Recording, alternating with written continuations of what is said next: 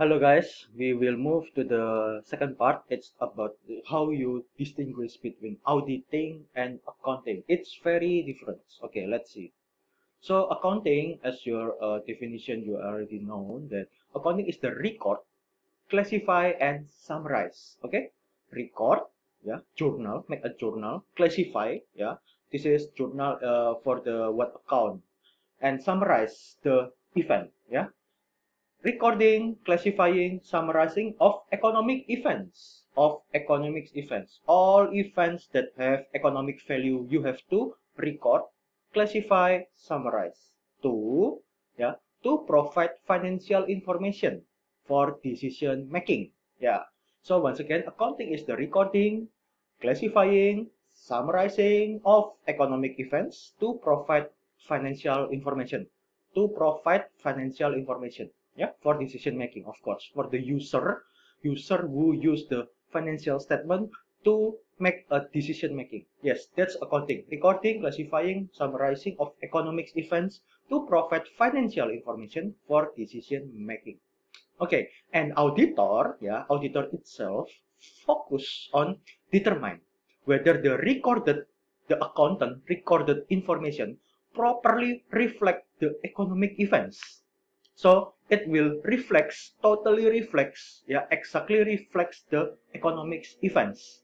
The economic value, it reflects on that economic events that occur during the accounting period. Accounting period in Indonesia is 1 year, yeah, from the 1 January until 31 December. So auditor job is focused on determining whether the recorded information, yeah, the job of the accountant, it's already properly reflect the economic events that occur during the accounting period. In addition, to understanding accounting, auditor must possess expertise. They have to be expert in accounting also.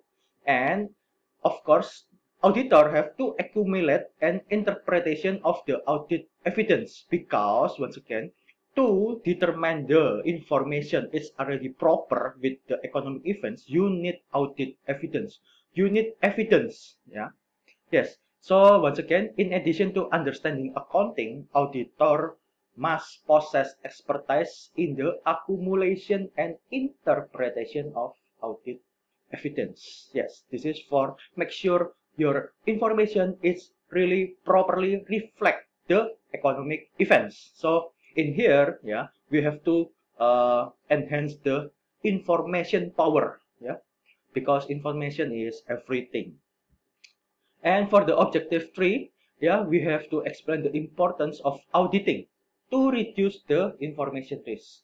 So this is a shortly, yeah, economic demand for auditing, yeah, and information risk. Information risk reflect the possibility that the information, yeah, upon which a business decision was made was inaccurate. Okay, so this is the keyword.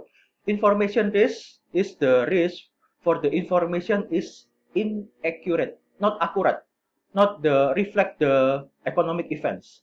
So that's why auditing of financial information reduce the information risk to the user of financial information.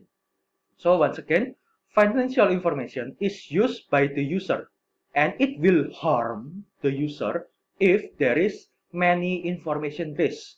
Yeah. So that's why the auditor, the job is to reduce the information risk by audit the financial statement. So the financial information in the financial statement is not not being modified. It's really properly reflect the economic events. Yeah, that's why we need audit. Yeah, to reduce the information risk. Yes, this is for the part 2 and part 3. Yeah, once again, you have to know between the difference between auditing and accounting. Yeah. For in short, yeah, the auditing is the job for check whether the accountant is already do the proper job, yeah, for the recording, classifying and summarizing the financial information. Yes, so this is the part 2 and part 3. Now for the next video we will discuss about the part 4. Okay, see you.